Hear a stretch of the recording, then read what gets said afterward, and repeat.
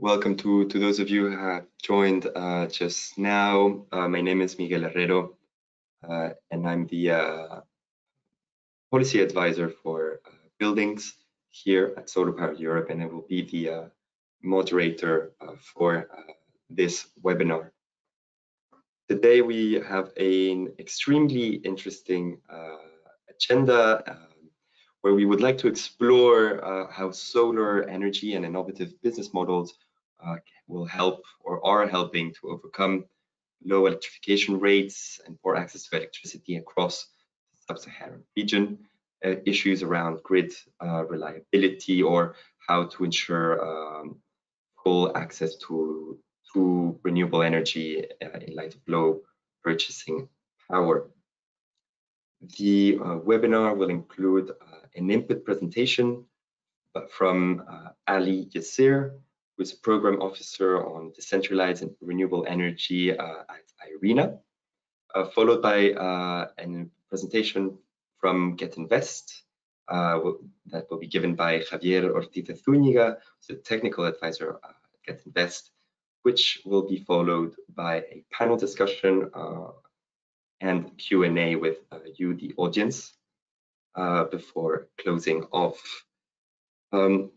Indeed, we will have a very, very distinguished panel speakers, including Ali Yassir, but also Karen Nyland from Get Invest, Laetitia Dubois from Actio, Rupesh Hindocha from Premier Solar, and Rolak Levrosigi, now the CEO of Jobberman Nigeria, and until recently country manager for Mboka for Nigeria as well. Just a little piece of information for the audience. You can send us written questions through the GoToWebinar control panel, which looks sort of like what you see on your screens. You can just type in your questions within the text box, and I will receive it and pass them on to the panelists. So without further ado, I would like to introduce Ali Yassir for his presentation on decentralized solar PV and energy access. Welcome, Ali. Thanks for joining us from Dubai. You have the floor. Thank you so much, Miguel. Pleasure to be here. And technically Abu Dhabi, not Dubai, but still in the same country, in the United Arab Emirates, from the headquarters of IRENA. So, like I said, it's a pleasure to be here, and I'm really looking forward to a very interesting session. As Miguel mentioned, I work at the International Renewable Energy Agency at the headquarters based in Abu Dhabi, United Arab Emirates. I work mainly, looking into decentralized renewables, and IRENA, just very quickly, in case some of you are not aware, is an intergovernmental organization mandated to support countries in their transition to a sustainable energy future through widespread adoption of and sustainable use of renewable energy. IRENA has near global membership with 163 full members and another 21 in accession, and will be full members hopefully soon. So excuse me. So just as energy is an enabler for the overall socioeconomic development, decentralized renewables also they contribute to various wider development agenda, and there you can say they from the different nexi with health, food, livelihoods.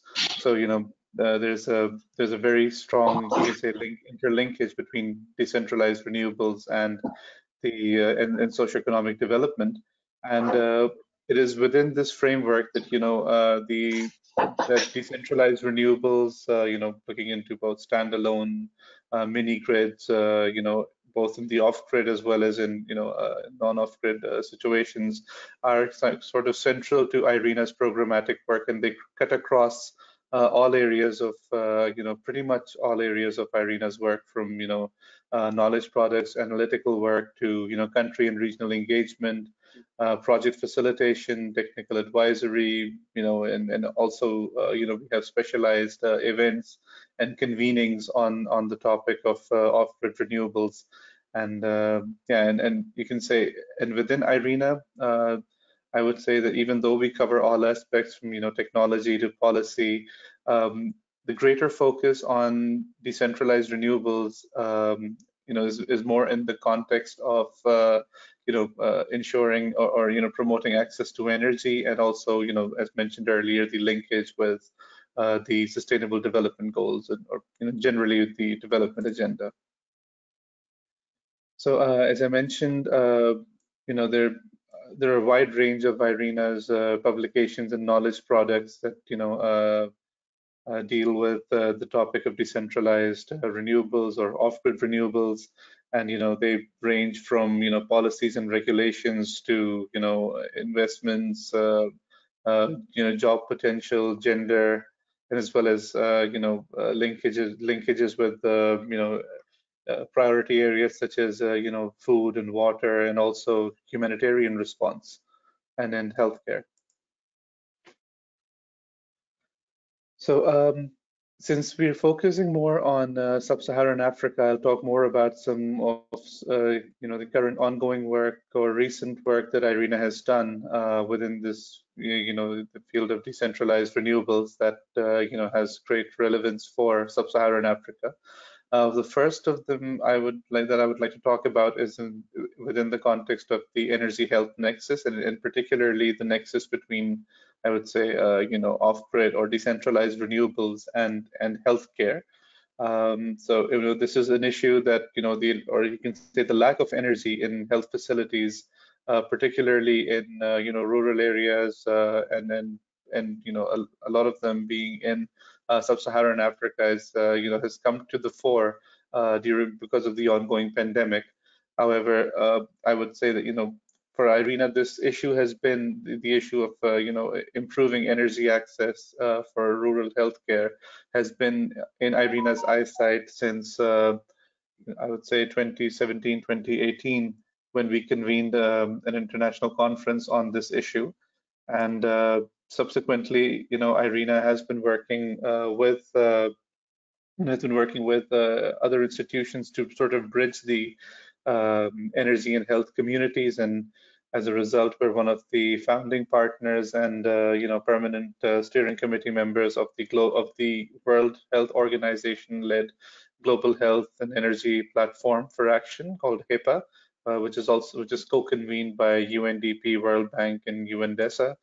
Under the auspices of the Global Health and Energy Platform for Action, IRENA is supporting the development of a global assessment of electrification needs in healthcare, and we're also teaming up with the African Union Commission to advance renewable energy solutions as the continent's response to COVID-19 and generally in terms of the recovery issues.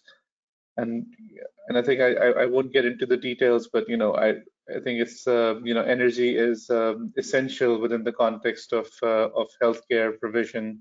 I mean, from types of services, from vaccine storage, which again would be a very important aspect going forward, to neonatal and maternal care, surgery, diagnostics, and then also for improving and maintaining hygiene, sourcing water, to management issues such as staff recruitment and retention, record keeping. So generally, energy cuts across is essential for proper functioning of health facilities. So with that in mind, IRENA has recently started is engaging with Burkina Faso to carry out a sectoral assessment of electrification needs in primary health facilities. So we're working both with the energy and health ministries of Burkina Faso.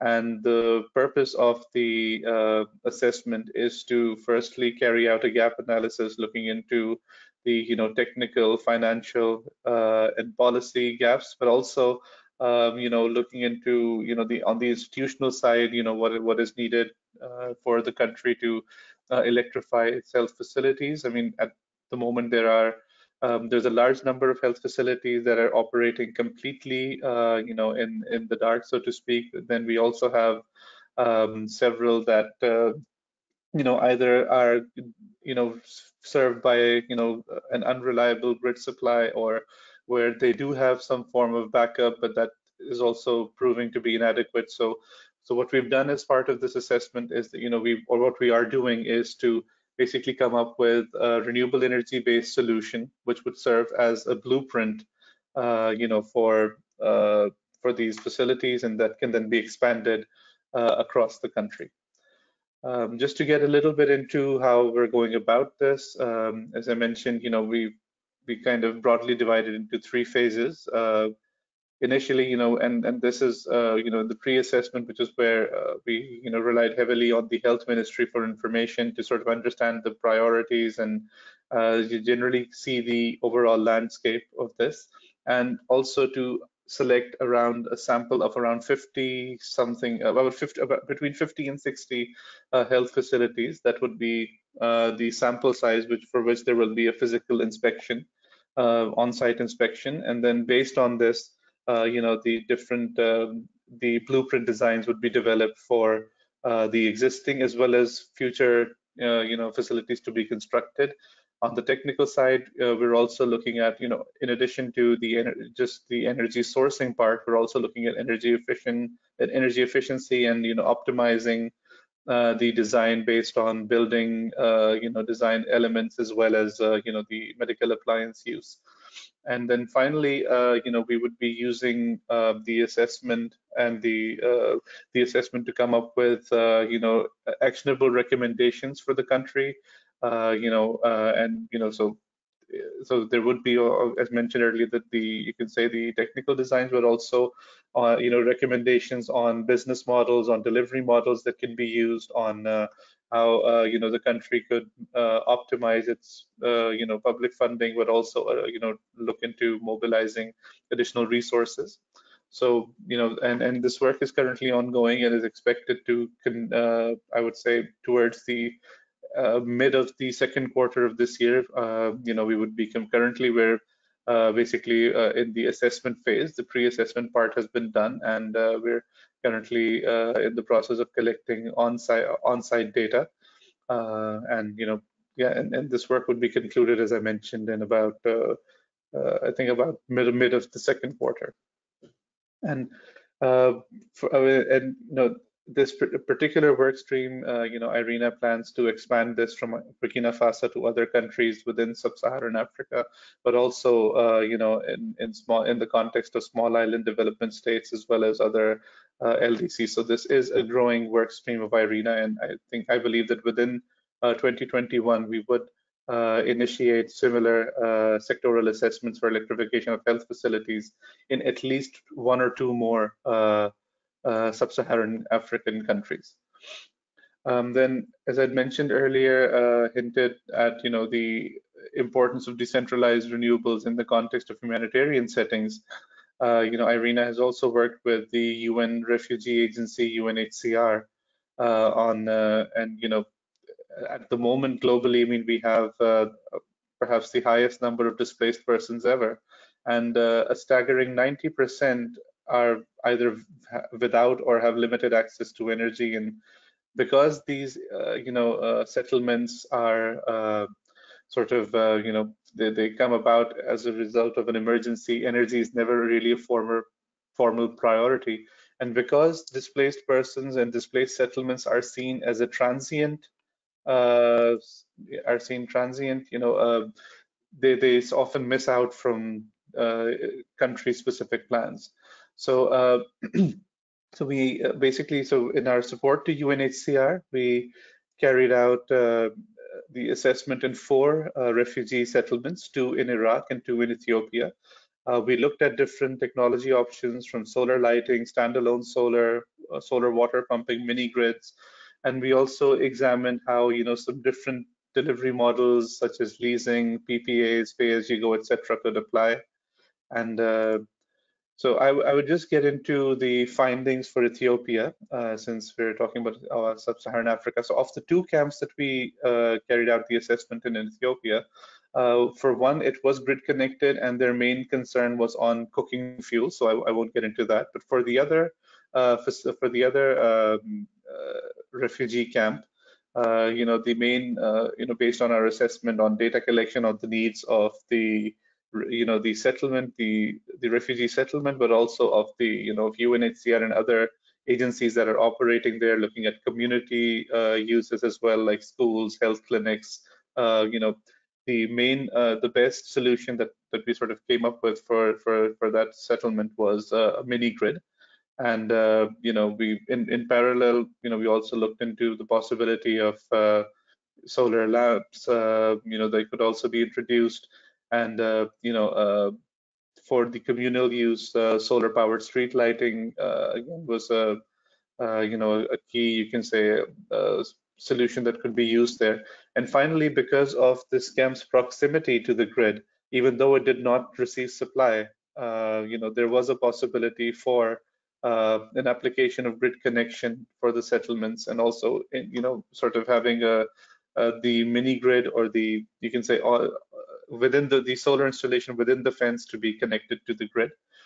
We examined how, depending on the access to capital and the you can say ability to commit, because again, it depends on how long the settlement is likely to stay, how different delivery models, such as a full PPA or a leasing or a purchasing, what would be the best solution. So, but certainly, I think both in Ethiopia and Iraq, decentralized renewables, offered various solutions within the refugee context. I think I'll pause here, and and then I'll be happy to take questions later on. So thank you.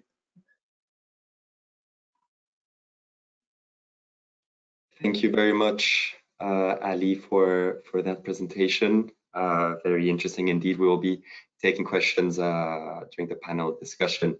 Now, I would like to give the floor to Javier, a technical advisor at Get Invest. Thanks very much for joining us. Do we have you connected? There you are, Javier. Welcome. How are you doing?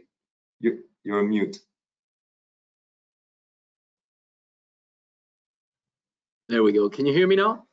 We can hear you loud and clear. Thanks for joining, Javier. You have the floor.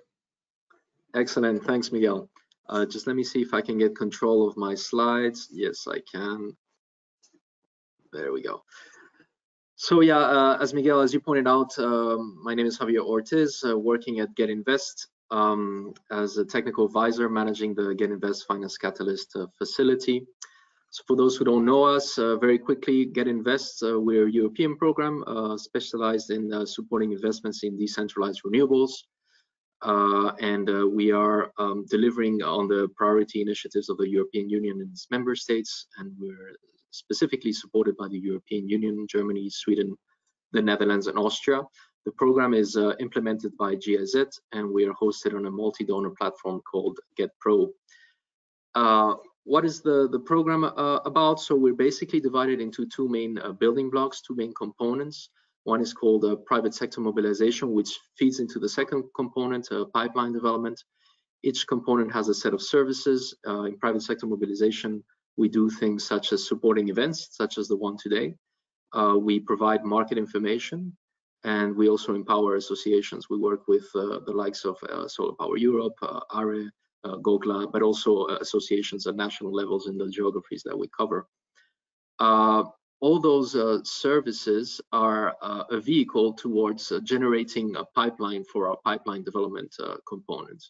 In the pipeline development component, we have something called the Get Invest Finance Catalyst, which in essence, and I go to the next slide, in essence, it's a project preparation facility whereby we help project developers and companies access finance.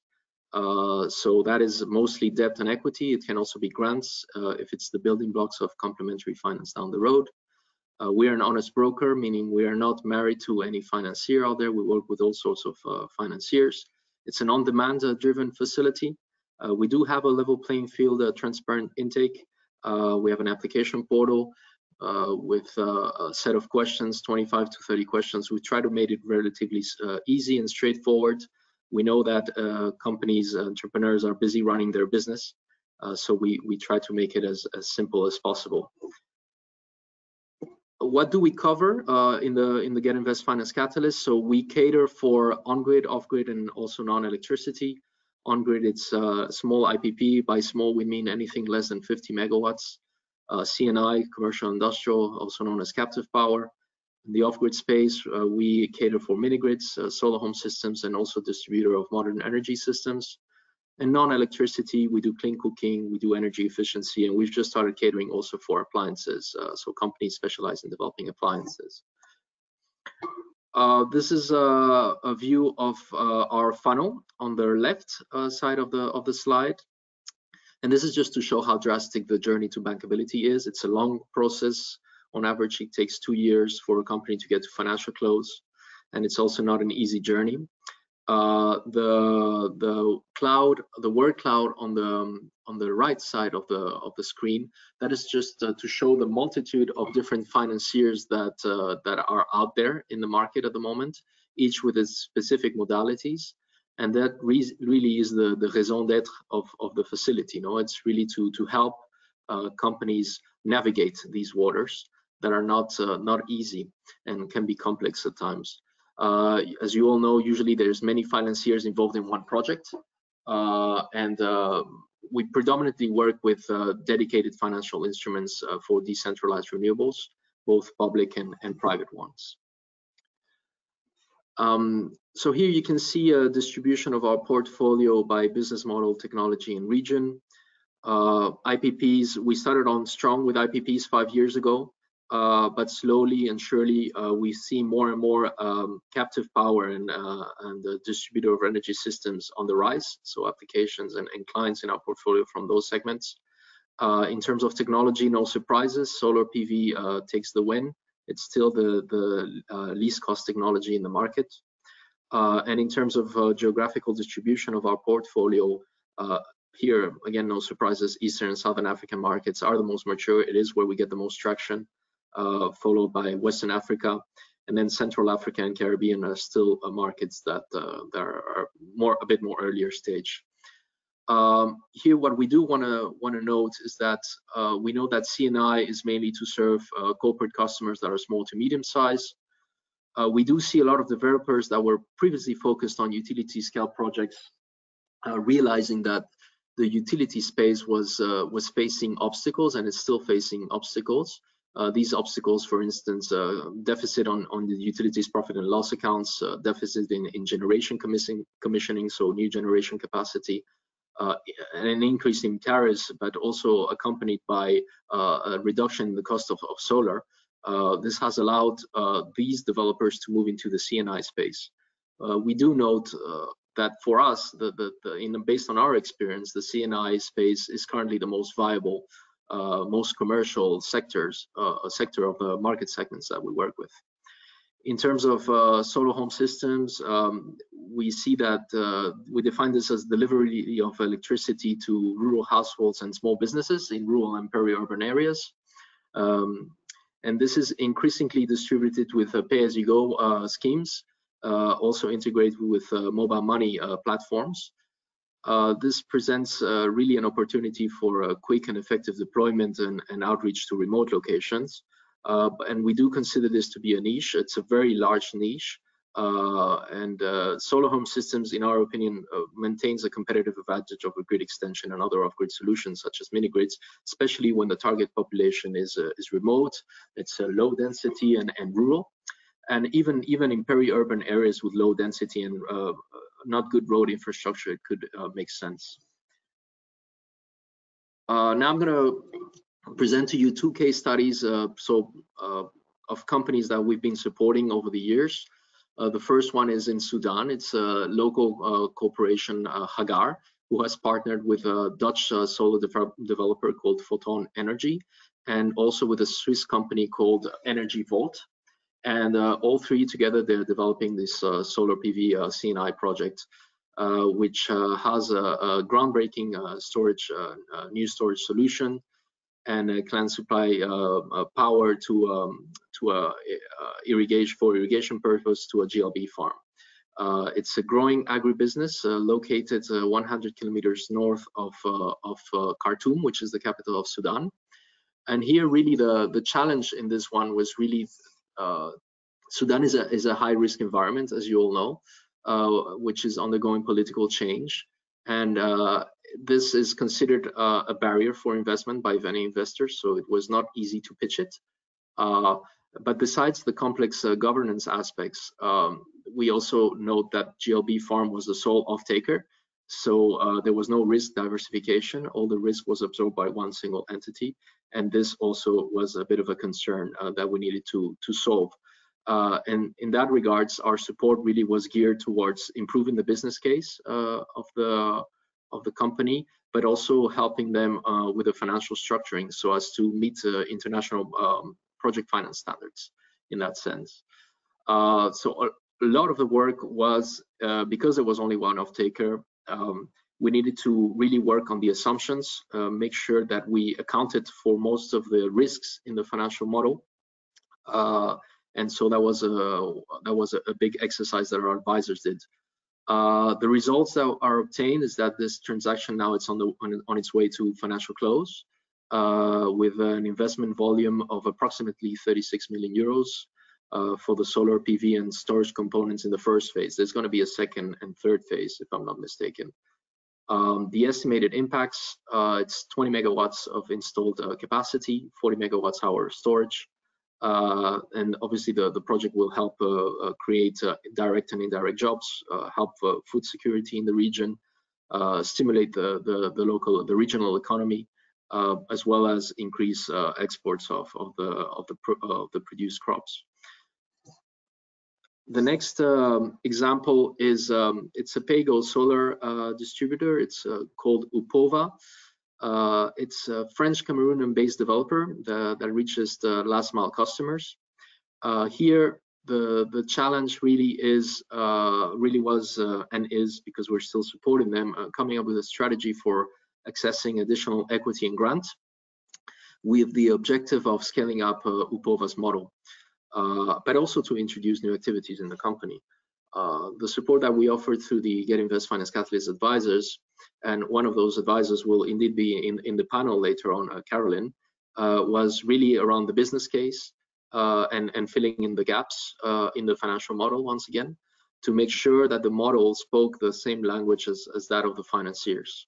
But beyond closing the financial gap, we also helped Upova recruit a CFO, because it was facing some challenges to find a skilled local CFO.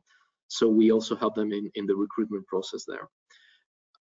In terms of results achieved here, Upova successfully raised finance from Electrify, which is one of the financing instruments that we work with. And this really has allowed the company to boost distribution of solar home systems in the country. They're connected over 165 people so far to clean power, and now the company is preparing for a new round of equity raise, which hopefully will enable for expansions of its operations. Really, the company's goal is to reach 1 million people and create 1,000 direct jobs, thereby also helping the local economy in the region. No? So that's the two case studies. This is again a reminder, if you're a project developer and company listening to us today, if you want to apply, here's the direct link. Obviously, we have NDAs in place and such things. If you want to have an introductory call, please don't hesitate to reach out to me. My email is here on this last slide, preferably by email, but if it's very urgent, you may also contact me on my mobile phone. And yeah, that's it from my end. Thanks very much, Miguel, and looking forward to a fruitful panel discussion. Thank you very, very much for that, Javier. Indeed, a very interesting presentation. and I very much liked your two case studies, which we will discuss a little now in the panel discussion. So now I would like to invite all the panelists to join me on our screens by turning on your webcams for a 1 hour panel discussion around the topic of on-site solar and sustainable electrification. For the first part of this panel, I want to maybe ask for each of you to react to the input presentations, and I would like to start with you, Rolake. You were the country manager in Nigeria for M-KOPA, pioneer of the pay-as-you-go business model in Africa, and I wanted to get a feeling of what your assessment is of the Opoa project in Cameroon, and whether or not this is the experience of the Opoa project is similar to what you experienced in Nigeria. I mean, particularly, I was wondering if you also had any troubles accessing financing for your operations. Okay. Hi, thanks, Miguel. I'm very happy to be here this morning. So as you said, I used to be the country manager for M-KOPA Solar in Nigeria. I've recently taken on a new role as CEO of Jobberman just 2 weeks ago. Jobberman is the largest online platform for jobs in sub-Saharan Africa, doing recruitment and also training. However, I also sit on the board of the Renewable Energy Association of Nigeria, which is the industry body that all or most of the renewable energy and solar companies are part of in Nigeria. So I'm still going to stay involved in the pay-as-you-go space and the solar space because it really is close to my heart. So back to your question regarding Opoa, and thanks, Javier, for the intro on what Opoa was up to in Cameroon. So to give you some ideas of how that differs or is similar to M-KOPA, M-KOPA was the pioneer of the solar home system space. So M-KOPA started about 10 years ago in East Africa. So, you asked what were the issues finding finance to expand into Nigeria. So I'll say that for M-KOPA, since it's been around for so long, there was quite an established company already. However, coming into a new market where the solar home system pay-as-you-go market is still being tested, M-KOPA actually secured funding through the UK DFID Solar Nigeria Fund to begin a pilot in Nigeria. So it was actually that funding that started off the business here and enabled M-KOPA to do the product market fit testing, understanding what customers really want, what size of systems do they need, and even doing the research into who are the customers who need solar, where in Nigeria are people most affected by a lack of electricity, and where are the customers who are open to take on such a novel and different technology, because solar in Nigeria is quite new, and there has been a legacy of people saying, oh, solar doesn't really work, or the Chinese brought in some solar street lights like 20 years ago and they didn't work so well. So there's a bit of a negative feeling about solar, but I have to say that over the last 3 years, it's a sector that's really growing here. And so in comparison to Opoa, I'll say that yes, some similar challenges. However, because M-KOPA was a known name, that helps us. And because of the success in East Africa, we were able to secure the Solar Nigeria funding for the pilot, which is from the UK government.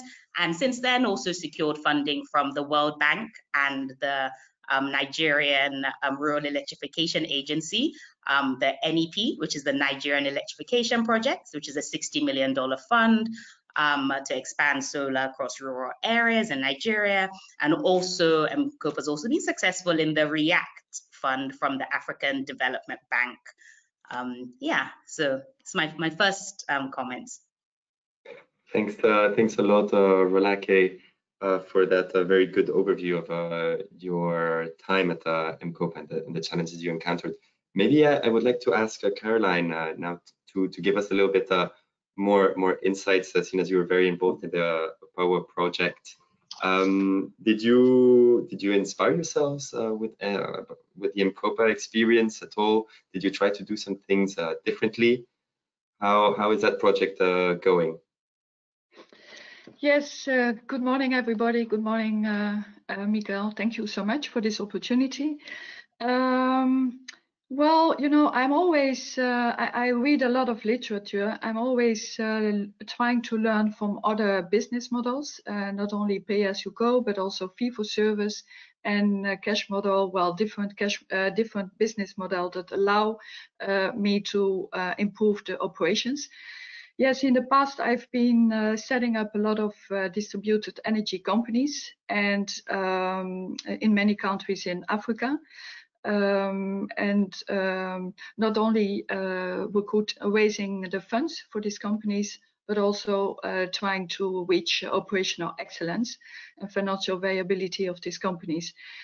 And you know, when indeed, Mcopa is a successful business model, but there are some others.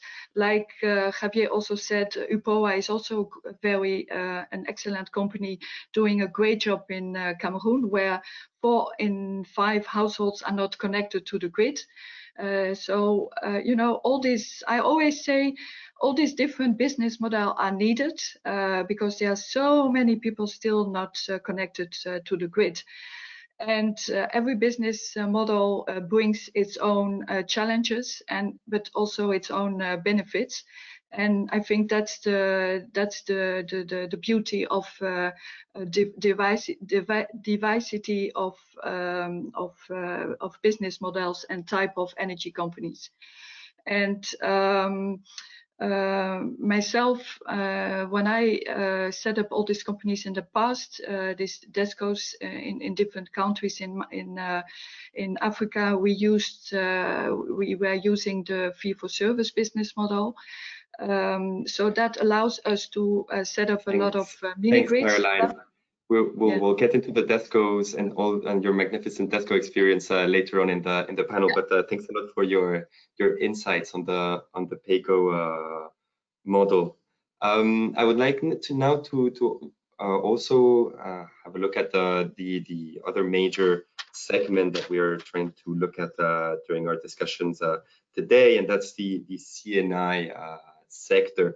And I mean, we heard from Javier that this is probably the most viable space for on-site solar or for solar in sub-Saharan Africa today.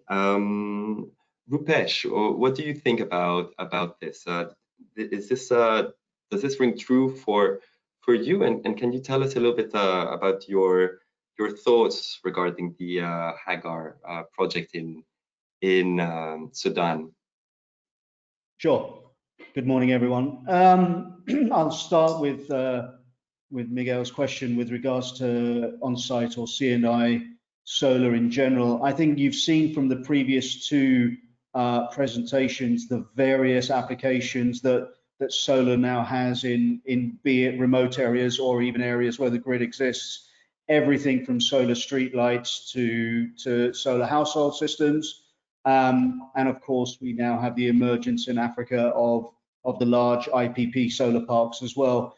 In between sits the on-site generation or C&I solar market. It caters to a wide variety of applications, everything from where a grid doesn't exist to where a grid is relatively unstable, and therefore there's a large requirement for usually diesel generation backup.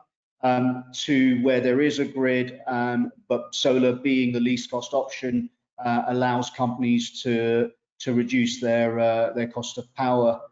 We see all of those 3 applications across the markets that we cover.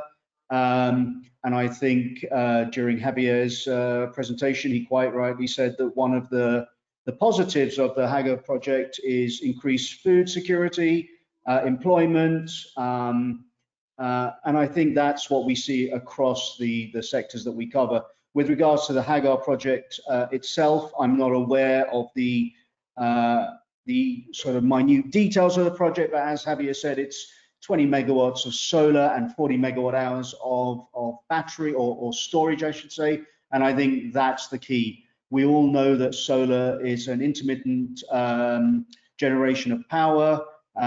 solar, wind, etc. We know it has that problem, and I think the advances that we're seeing globally in various storage products is the key to how this market will continue to grow. So Hager's using gravity, we're using lithium, there are molten salts being used. There are various companies working on various technologies, but I think that's going to be the defining moment for on-site generation to really scale up across sub-Saharan Africa. I see, and I very much your reference to storage. I maybe wanted to know a little bit more, because I know that you have worked with Get Invest yourself and developed the projects with them. Can you tell us about your experience and how they helped you? Sure. We were lucky enough to meet Get Invest just over 14 months ago during a European conference when we still had real conferences. Javier was the point of contact. We quickly moved over, as he said, to NDAs. We were looking to raise some equity. We already had proof of concept, had been around in Kenya for 3 years now, done several projects, and reached a break-even point. So they were very quick in onboarding us, reviewing our financial models and pitch decks. But if you don't have them, I know for a fact they work very hard with their team to help you build financial models and pitch decks. If you already have them, they help you audit them. And then the next step was reaching out to the plethora of investors that they're in touch with. They do sit with you before that and really find out what you're looking for, and then really target the correct investor base so that you're not pitching equity to a debt investor or vice versa. They're with you all the way through that. They helped us raise equity even during the COVID period.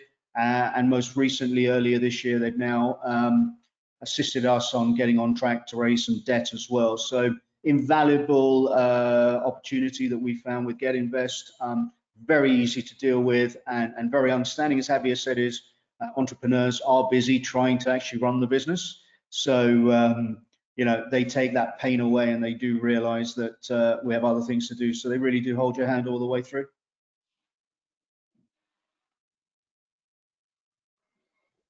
Sorry, it was muted.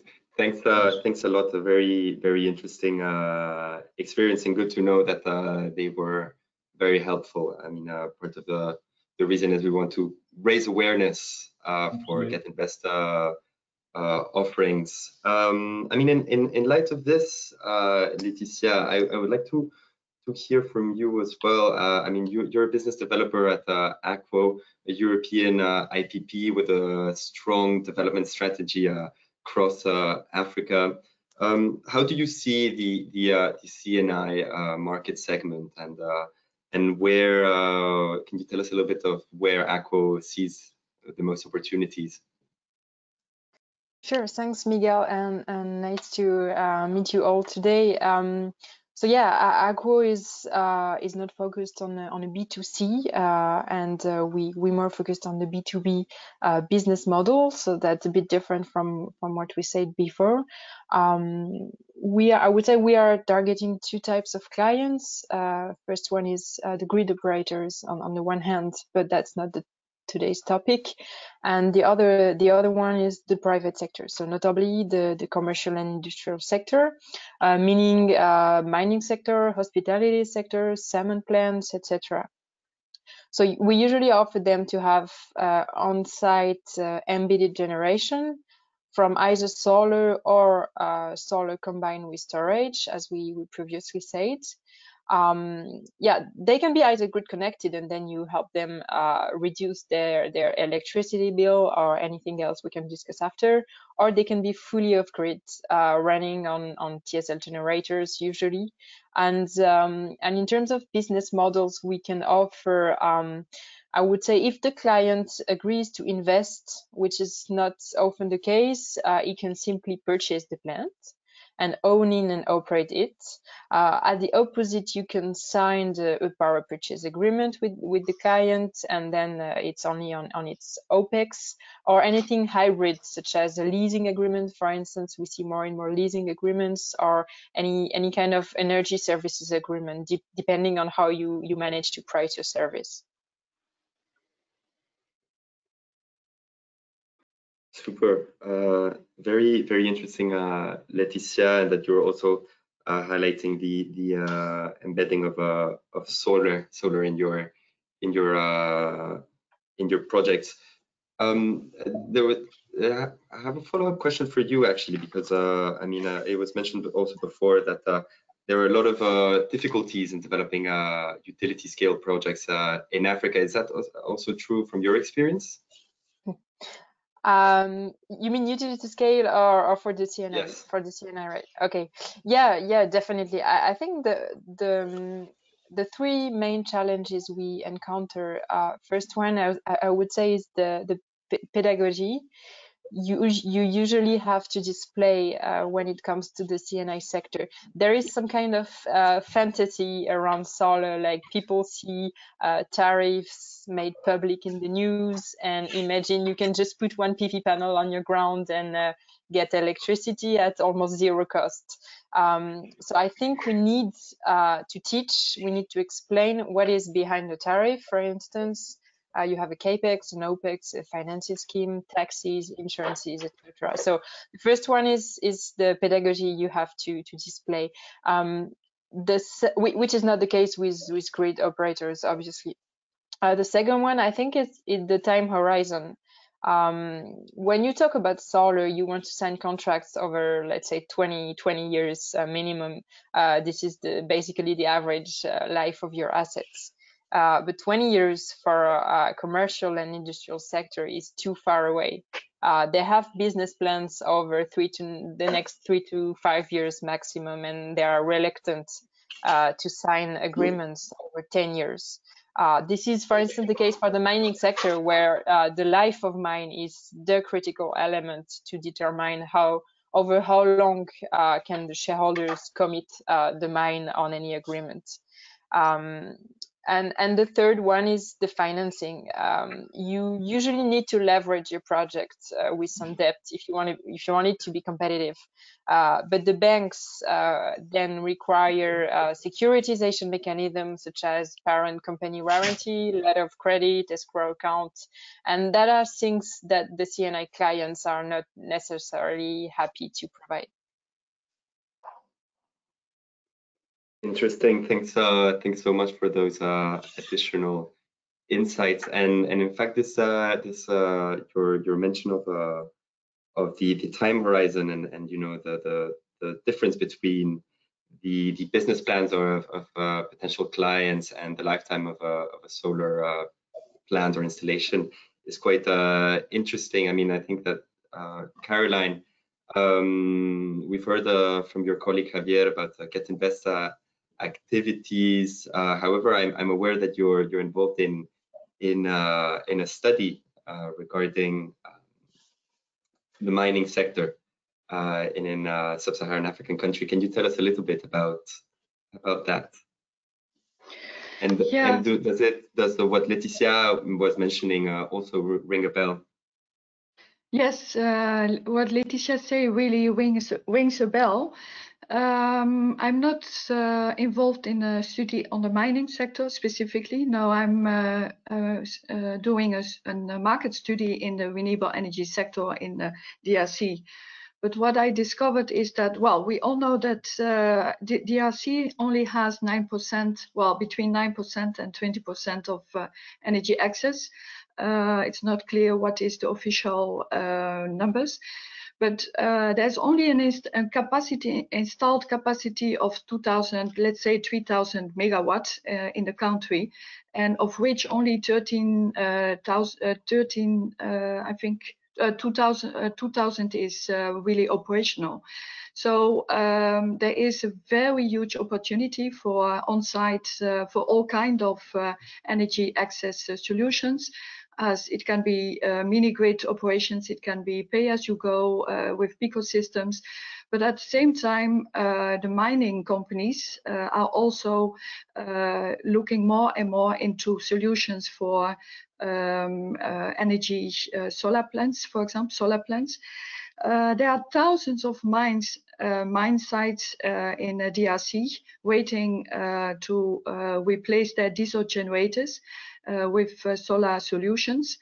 they are still reluctant to look into it because, like you say, you have to go into sometimes in PPA kind of procedures to get power.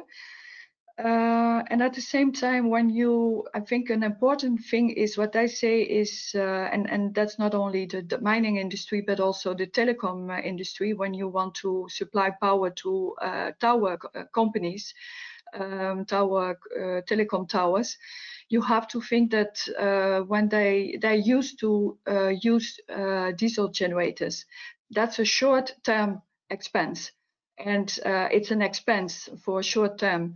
But when you decide to go for a solar plant or solar solution, then you have to replace it. You have, let's say, you have to think of 25 years of depreciation. So it comes into your balance sheet. It comes on a long term. So it's another way of looking at the business. And at the same time, mining industry do not always have the land available for big energy plants. And indeed, when you, for example, when you go into an agreement with telecom towers, they often tend to choose for a PPA. They don't want to be to have an own.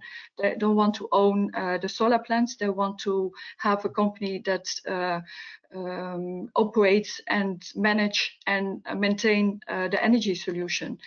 So then you have to go into the PPA. And like Letitia said, it's really a difficult thing to sign a PPA because a lot of legal aspects come into the reality.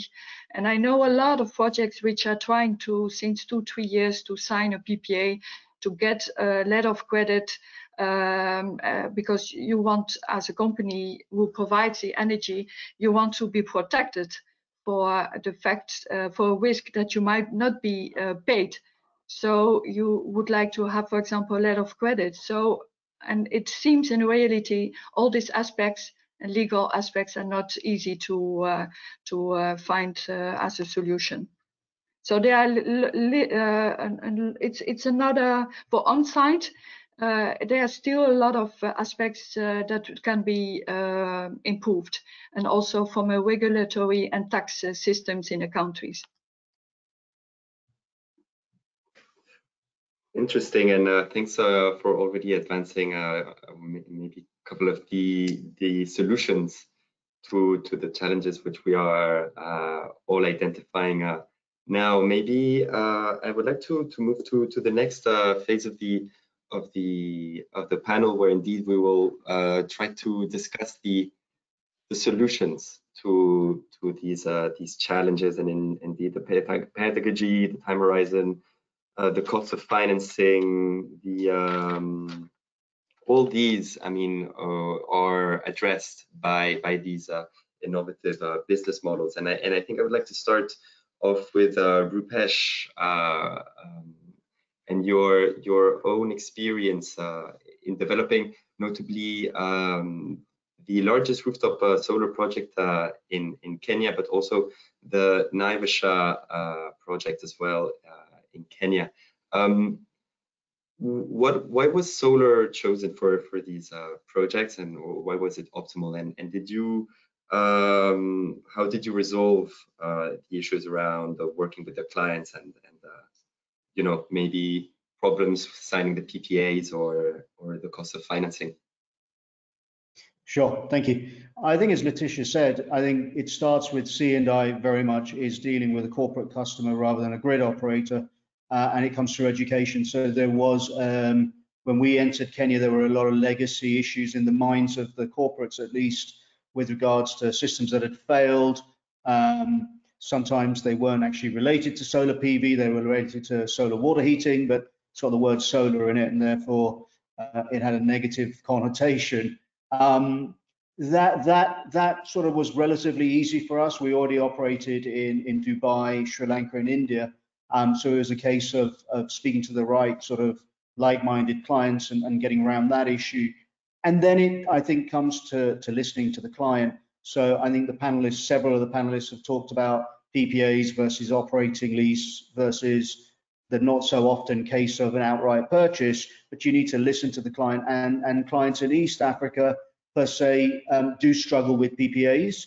They do like an ownership of all assets.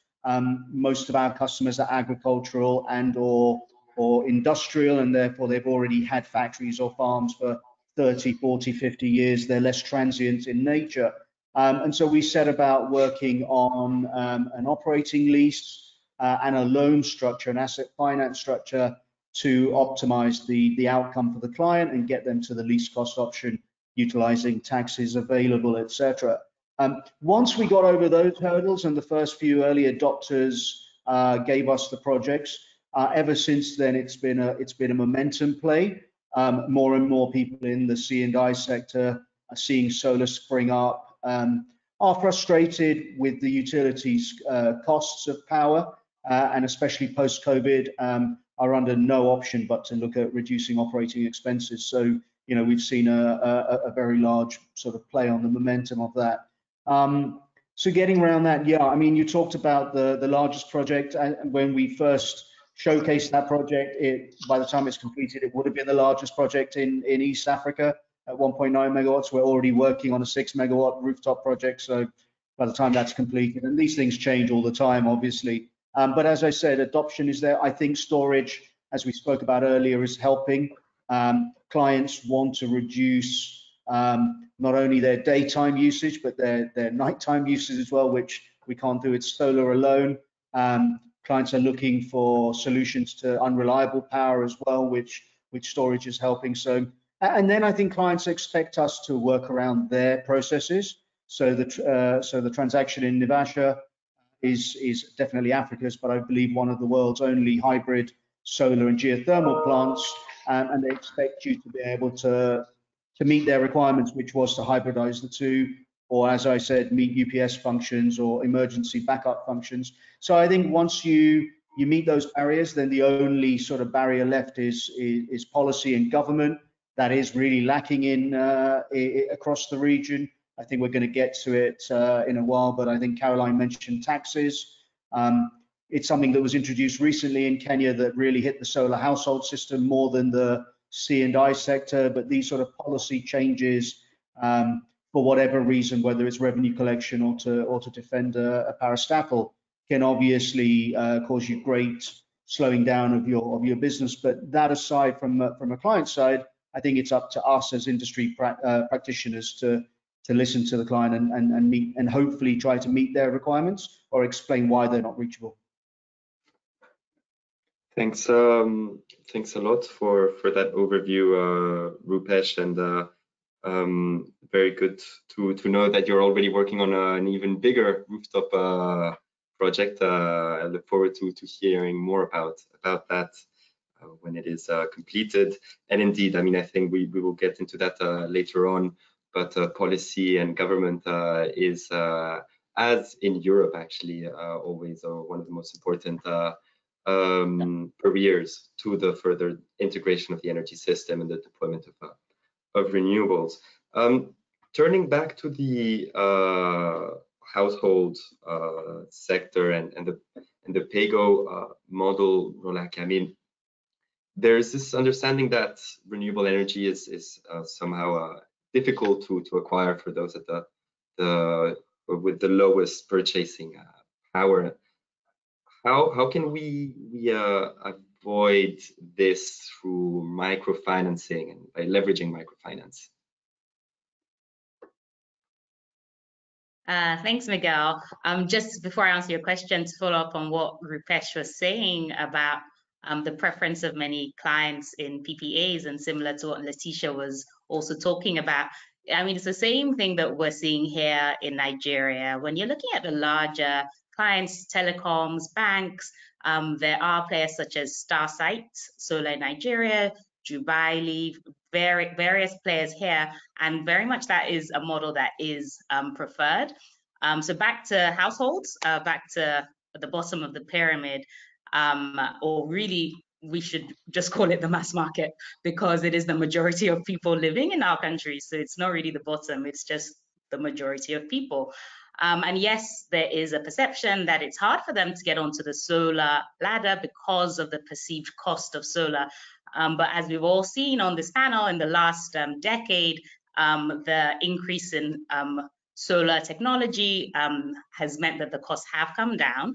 And the whole model around pay-as-you-go solar means that we can find ways to make that even more accessible for those with a lower income. So the whole concept of the pay-as-you-go solar model is that a customer can pay for their product over time. So as Caroline also spoke about, we often pitch a solar home system in comparison to the next best alternative. So here in Nigeria, where you have 70% of the population who live in the dark, and then the other 30% are living with not up to 24-hour lights.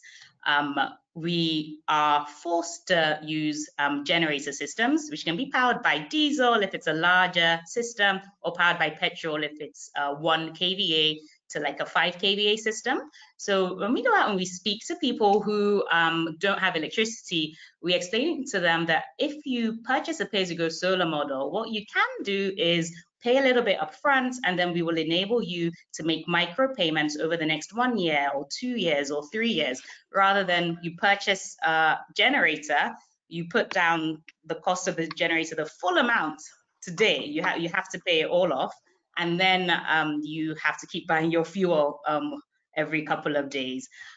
So really the payment space is actually a major driver of the solar home system space. And one of the reasons why Nigeria was later to the game in solar home systems was because many of these companies were coming from Kenya and Uganda, companies like M-Kopa or Phoenix or Greenlight Planet or D-Light. And in West Africa, there wasn't yet the infrastructure of digital payments. So there's no M-Pesa here. You don't have your mobile phone to just make a 50 cents payment in Nigeria. However, this sector is growing extremely fast. And when I say there's no mobile payments, I mean it in the strictest term of mobile payments in the theory. But of course, there are companies like InterSwitch or Paga, even Paystack, which are developing more and more technologies which enable small payments that are not too high a cost for the customer. So yeah, in answer to your question, what we were doing at M-Kopa was leveraging partners such as InterSwitch, their quick teller system, which allows a customer to pay by USSD or online, leveraging partners like Paystack, which also allows customers to pay in small amounts and then collecting that payment over time, which means that a customer, when they're presented with a product that's $1,000 and their salary per month is maybe $500, they can still access it by just putting down a down payment of about $50 and then making a micro payment on a daily basis or a weekly basis, whatever suits their pocket. Thank you, Rolake. A quick question. I mean, how long does your average customer take to repay their solar home system? Just to clarify again, so I'm now CEO of Jobberman, so I'm no longer M-Kopa, but the average customer there was taking, the solar systems at M-Kopa were 3-year initially, and then we did a lot of customer surveys to understand if that really made sense. And our understanding was that the Nigerian customer prefers to own their products. It's quite different to the mentality in Kenya, where credit is a bit more established and they're not worried that you're gonna take them to court if they don't pay back. Whereas in Nigeria, we really had to do a lot of work educating customers that we want to be flexible with you. We want you to enjoy the products and appreciate the product without being scared about not paying back the loan. What we did see is when we introduced a payment scheme, which meant there was a discount for paying off the product earlier, customers paid it off faster. So so on the run rate of the rate of payments coming in, I would say that the fastest customers who would pay off this 3-year loan would probably be in about 2 years. And then we did also introduce a price point, a 1-year plan. And there was a small segment of the customer base that paid. So I'd say, let's say 10%, but it's a completely different customer segment to the mass market. It was people who were buying it for, you know, maybe a spare room in the house, or a little house or shed at the back of their compound. So it was a higher income customer that was paying it off faster. I see. Very interesting to learn that you were also needing to educate your customers, much like our colleagues here are working on the larger scale projects. And I mean, I think in the end you hit the nail on the head with the PG model. I mean, it's making solar accessible to all. And I think, I mean, I would want to maybe have the views of Ali. Thanks again for your presentation earlier. I mean, here when we're talking about access to energy, we're really in the you know, realm of the SDGs. And I mean, in your view, I would like to know how the private sector can be enhanced to address, you know, these issues of access to energy, but also with regards to other development areas. Thank you, Miguel. Well, you know, some of these development areas, you know, and particularly the two that I gave an example of, you know, the health services and the revenue and the humanitarian settings. I mean, they're not, and particularly health services in most developing countries, it's a non-revenue generating kind of a sector. I mean, you know, the bottom of the pyramid, or you know, in that last mile segment, people aren't really charged for their health service. So it creates quite a bit of issues, as you know, what would be the best you know, modality, and that is why, you know, also you know, bringing in some of the experience that we're getting from the work in Burkina Faso. A very critical aspect of this is the ownership structures. You know, typically for a household or a CNI market segment, you know, it's very clear who the owner is, who's responsible, who pays, and, you know, who takes the financial risk.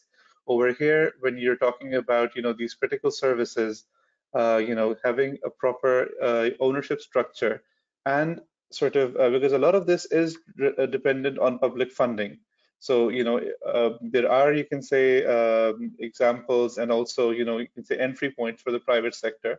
You know, for larger health facilities, rather, you could look into, you know, energy services, energy supply contracting, either through a PPA or like, you know, you have the example emerging from Kenya, where under the Kenya off-grid solar access project, you know, it would be the energy utility that will be owning the standalone system that would be on, you know, supplying energy to a health facility, and the health facility would be paying tariff like any customer of the utility. So, you know, you've got, but under that scheme, the utility company would be tendering to private companies to have long-term PPAs, to have long-term operation and maintenance contracts, because that really, you know, has a very critical role in these projects. You know, you may find some funding for the initial setup. What happens, you know, a few years down the road when batteries need to be changed? You know, who is responsible for making sure that these systems, you know, are up and running at all times?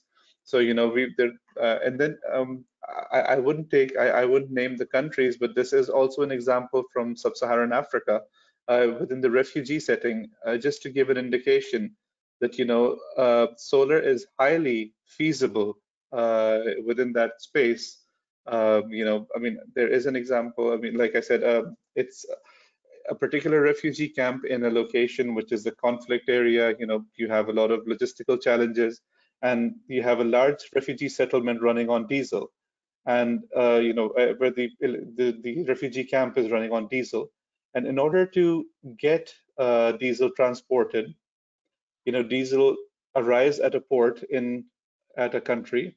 It's transported by road to the border of this conflict-free country, from where it is airlifted to arrive at the refugee camp.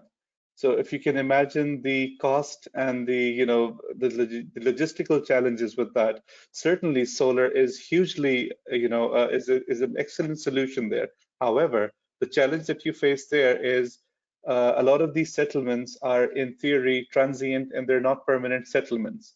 You know, the funding that refugee agencies are receiving to sort of you know, maintain these sites is also, you know, they're kind of on 1 year, 2 year basis.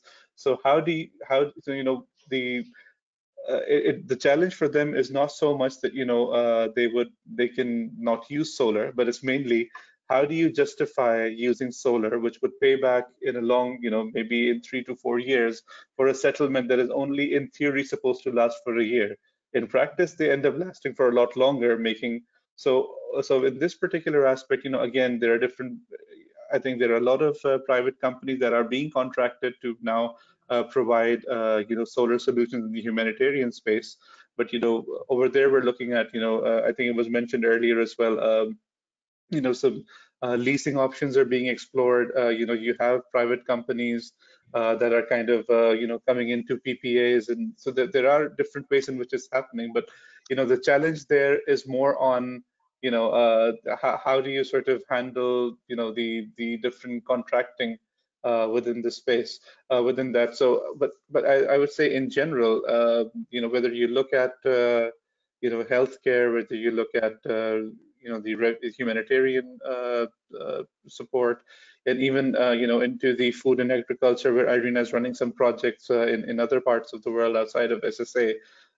Generally, decentralized renewables are highly, they're technically and financially viable. There are a lot of challenges on that we're facing, or you can say for market development. I think a very critical part is building local entrepreneurship and sort of getting more local players involved in offering these kind of services. And yeah, I think but yeah, I would say that purely from a feasibility or viability perspective, within the development field, renewables are highly viable. It's more about finding the right kind of business model, and there are good examples. It's mainly that you kind of have to have a fit for purpose kind of model, and but within that, I mean, it's we're seeing more and more deployment of renewables within these fields.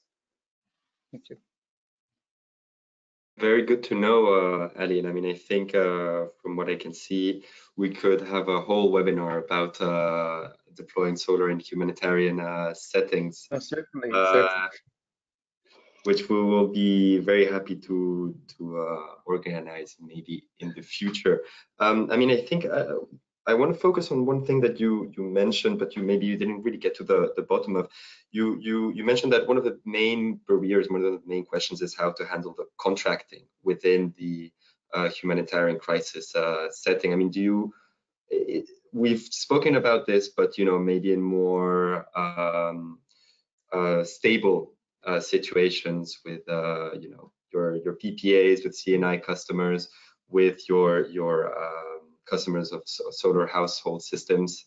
What is that like, and how do you solve that in a humanitarian crisis? Yeah, well, again, within the humanitarian, I mean, there are different stages of response. I mean, you have some which are clearly operating in a very highly kind of an emergency situation. Over there, it'll be very, very difficult to sort of have I mean, it's really energy is not a priority immediately. It's more about providing security, keeping people alive, having food, and that on the table. Then you have a lot of these protracted situations where the settlement is kind of has been around for a while and is expected to be around for a while.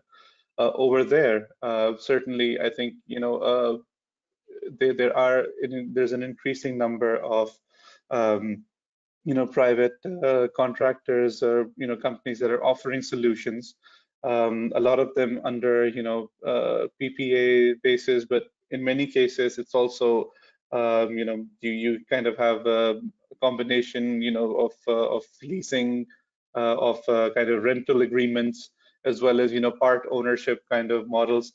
But now what we explored within these camps that we carried out the assessments in many of the cases, there's a good sort of case for having an on-site system that could be connected to the grid as well. I mean, provided how on the proximity in Ethiopia particularly, I think it's something that it was a recommendation that we gave that it's quite feasible for that particular campsite to have sort of a mini grid that is also connected to the grid and can also subsequently provide electricity to the host community outside of the fence. Because again, outside of that fence, you also have a community that is, lacking energy access. So over there, a public-private kind of model where, you have UNHCR or, again, within the campsite, there are different entities that are providing different solutions. So you could have one of the development agencies in partnership with a private company applying for a tariff and, having a grid-tied system that caters to the requirements of the community, but can requirements of the camp, but also can be expanded and provide electricity to the host community, whereby the refugee agency becomes a bulk buyer, so to speak, and you kind of have a C&I model serving the refugee settlement, but also the host community. So, these kind of hybrid approaches are sort of coming up, I think, within a recent study that was carried out by the United Nations UNDOS Department of, I'm sorry, the name escapes me, but Department of Operational Services, who sort of oversee a lot of the humanitarian work and the peacekeeping operations. There is an increasing, push and realization towards, having systems that can leave a positive legacy, whereby they provide power to these humanitarian operations, but also sort of can provide energy to the host communities. So I think certainly in some ways that C&I model of a bulk purchaser or I would say like of an anchor load and a mini grid that has an anchor load and then so I think in some ways or the other that model is evolving within the space as well. Super. No, that sounds very, very exciting, and indeed, it seems like there's also a lot of space for both of the segments that we are covering today to also evolve within that space. Maybe I want to now turn to Caroline, and I mean we're talking about establishing mini grids, and that makes me think of your huge experience setting up distributed energy services companies across Africa. This is a business model that we haven't really touched upon yet, but which is also extremely important to accelerate sustainable electrification and access to electricity. Can you tell us more about how they work and maybe how they relate, to what we've been discussing previously?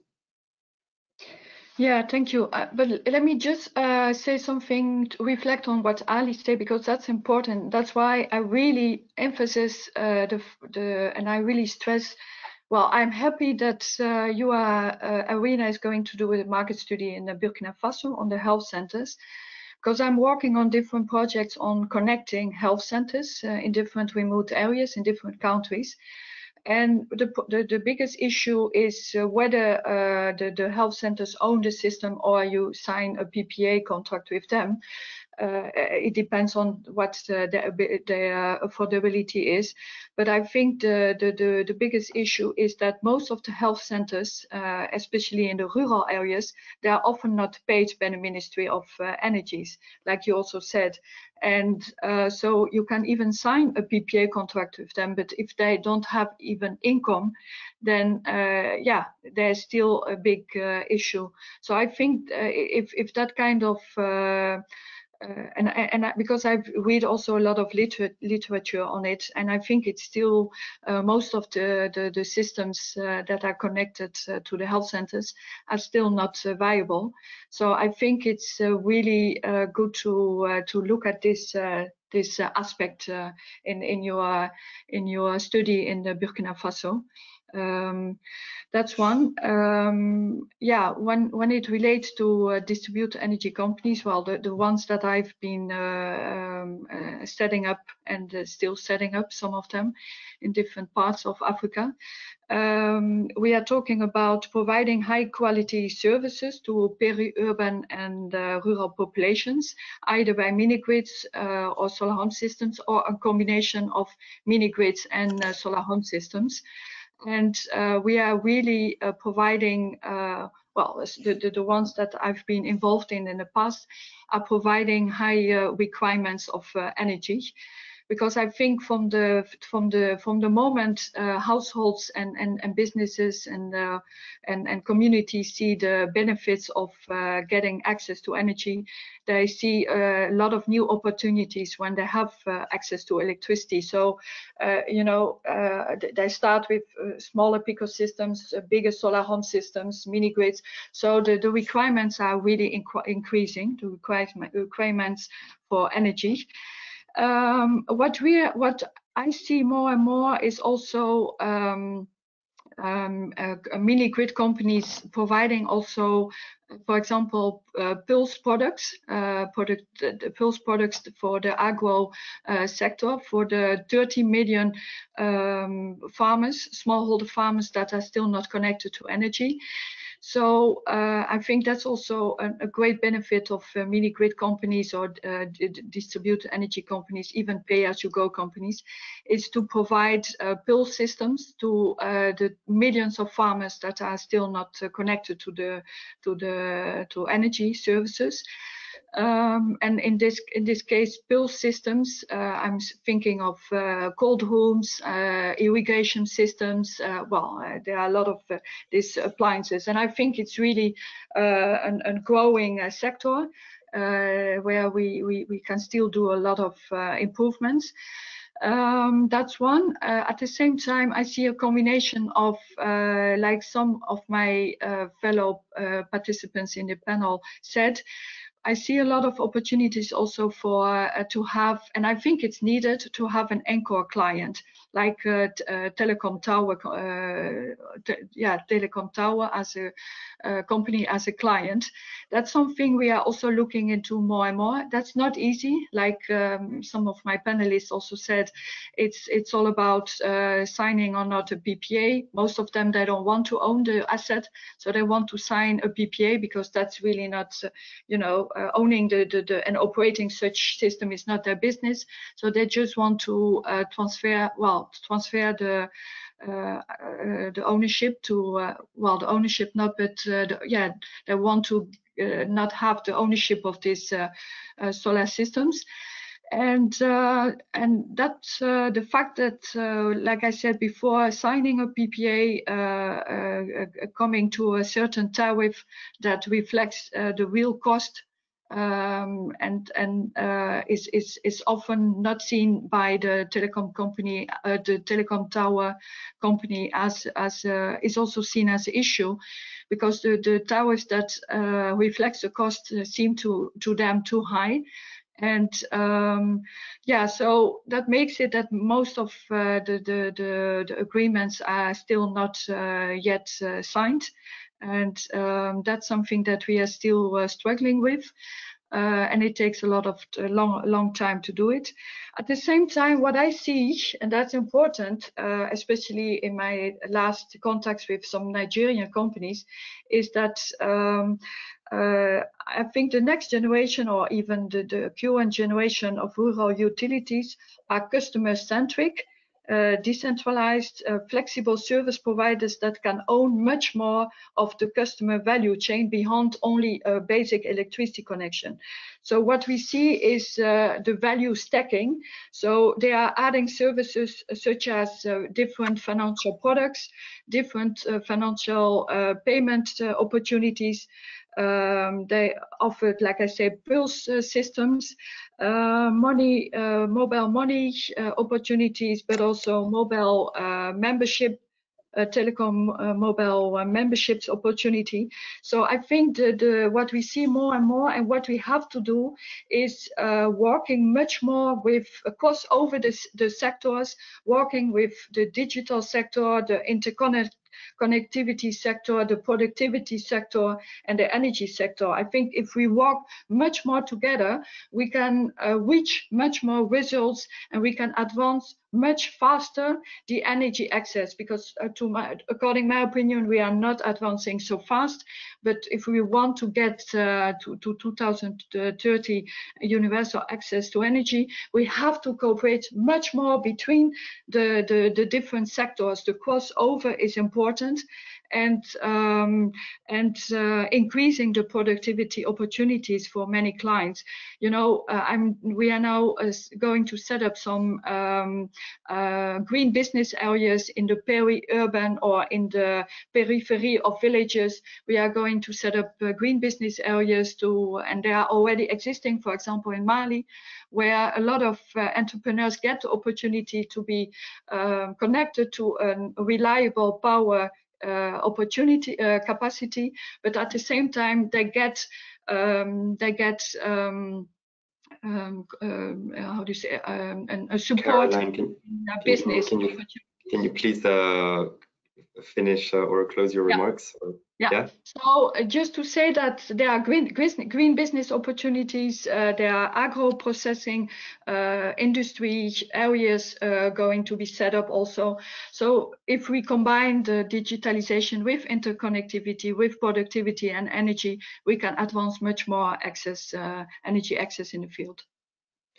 Thanks, Caroline. I mean, I really like how you've drawn again the parallels across the different nexus, particularly the food, water, energy nexus, which is a key in rural settings, and particularly your concept of a value stacking, which I think is at the end the basis of all the business models which we have been discussing today. One key question from the audience to you, Caroline, really quickly.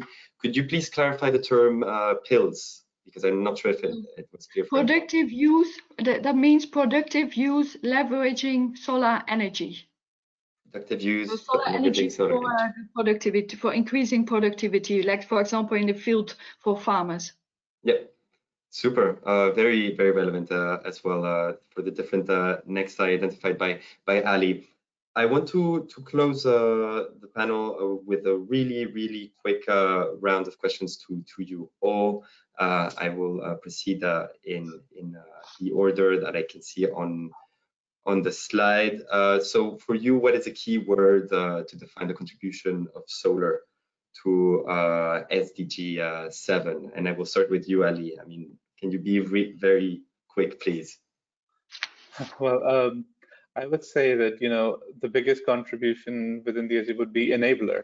You know, enabler for poverty alleviation, enabler for universal access to energy, enabler for, you know, universal health coverage. So I think solar and energy in general, you know, it's a key enabler for sustainable development. It's you know, livelihoods are linked with it, you know, jobs, productive uses, you know, so I would say that if it's cognizant of the time, I would stop here. So, you know, that would be the keyword from my side. Very good keyword, Caroline, for you. Well, it's just alleviating, getting people out of poverty. That's for me the most important. Just enhancing the life of so many millions of people. Fantastic, very good takeaway. Laetitia, for you?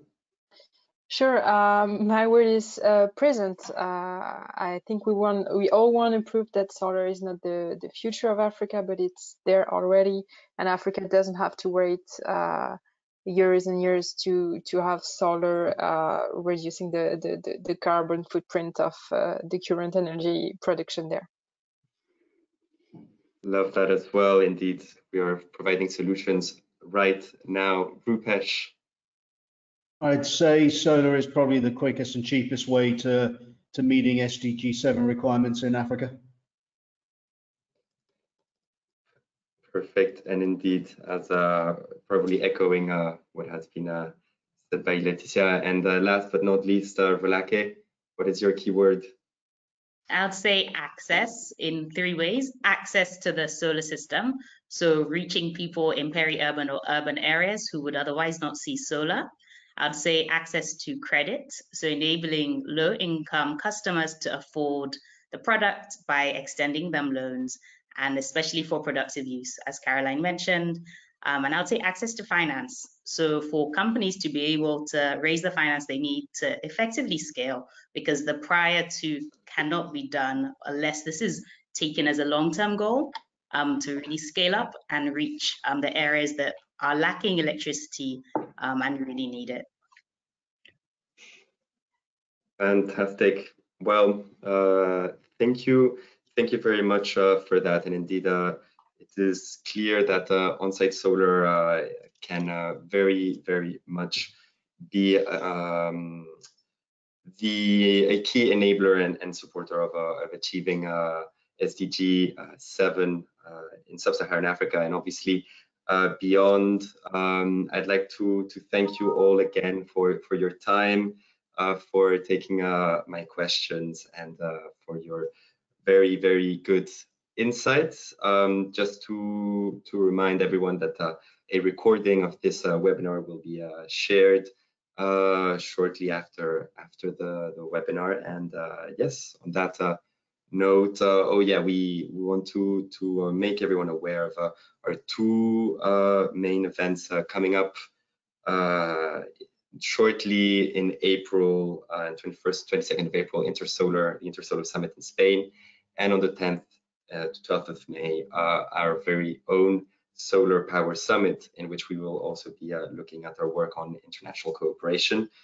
If you would like to get in touch and enhance your digital presence, do not hesitate to get in touch with us, with my colleague Manuele Poli, as you can see on your screens right now. I think that gets us to the end of the webinar. Thank you all again. I wish you a very sunny rest of the day, and look forward to talking to you in the future.